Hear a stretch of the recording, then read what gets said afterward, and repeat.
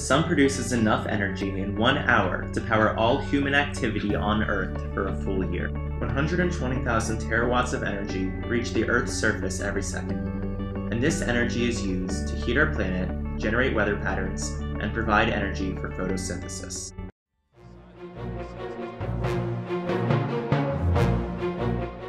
Since the Industrial Revolution, the world's primary energy consumption rate has accelerated. The international community consumes over 510 quadrillion BTUs per year. While the combustion of fossil fuels have powered the global economy, the world's fuel mix has constantly favored fossil fuels that release greenhouse gases, pollutants, and particulates into the atmosphere. The world currently emits over 9.8 billion metric tons of carbon per year, which has led to unequivocal warming of the climate system. The Intergovernmental Panel on Climate Change's 2013 assessment attributed climate change to anthropogenic sources. It cites the unprecedented rise in carbon as the cause of warming oceans, diminishing ice cover, and increased concentrations of greenhouse gases. Our future depends on the ability to find a substitute energy source for fossil fuels in order to provide a carbon-free fuel. Moving away from hydrocarbon combustion engines, hydrogen fuel cells convert chemical energy into electricity.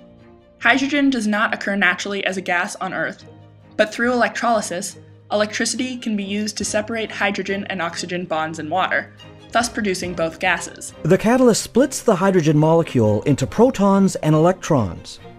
The protons can pass through the membrane. The electrons cannot, and have to pass through an external circuit, creating useful electricity. The fuel cell can then produce electricity, heat, and water without any greenhouse gas emissions. The most compelling method to produce the hydrogen for fuel cells is through photosynthesis. Natural photosynthesis occurs when light reaches the leaf of a plant. With sunlight and water, plant molecules within the leaf split water into hydrogen and oxygen. The oxygen is released into the atmosphere, while the hydrogen is bonded with carbon dioxide to produce glucose as food. Through artificial photosynthesis, it is possible to extract renewable hydrogen fuel from water for energy consumption. Although the idea was proposed over 30 years ago, Daniel Nocera at Harvard University pioneered the modern design of the artificial leaf. The artificial leaf operates just out of a glass of water. Just like a leaf, sunlight comes into the silicon, and then like catalysts, split water to hydrogen and oxygen. The artificial leaf uses a combination of the cheaper, more widely available materials, cobalt, phosphorus and oxygen on one side of the wafer, and nickel, molybdenum and zinc on the other. When the artificial leaf is inserted in water and put under light, the catalysts in the artificial leaf break down the water molecules.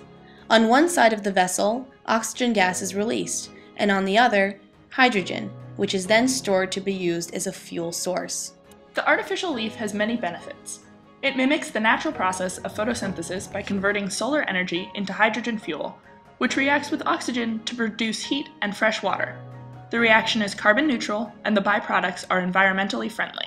Hydrogen fuel energy is essential to our energy future because it doesn't emit carbon. If we change the way we actually make our energy and move away from carbon-emitting combustion, then we can finally reduce our carbon footprint. The artificial leaf also has potential for economies of scale.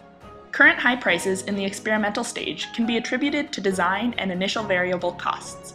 With increased production and decreased costs, the artificial leaf could become an economically viable power station. Although the models are still in the experimental stations, artificial leaves could be powering homes in less than a decade. Like all energy options, there are drawbacks to artificial photosynthesis. The metals used in the leaf pose potential environmental consequences from mining and transportation. Additionally, researchers have encountered serious difficulties while attempting to prepare the actual molecules to mimic chlorophyll. Further research must be performed in order to determine the optimal metals or dyes to catalyze a hydrogen and oxygen electrolysis. The largest obstacle is the current efficiency of only 0.2%. However, this is 10 times more efficient than natural photosynthesis, and the necessary ingredients of water and sunlight are easy to obtain and replace. Since sunlight is renewable, low efficiencies are less relevant compared to carbon-emitting efficiencies. The current technology is far below comparable sources of renewable energy, but membrane and catalyst research will lead to upcoming improvements. Of course, no energy option is perfect.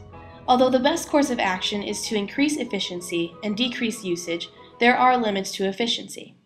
Artificial photosynthesis is the most compelling future source of energy due to its common elements, renewable energy origin, capability for storage, and environmentally friendly byproducts. In conjunction with switching to hydrogen fuel, the artificial leaf could become a crucial piece of a progressive, domestic, and environmentally conscious energy portfolio.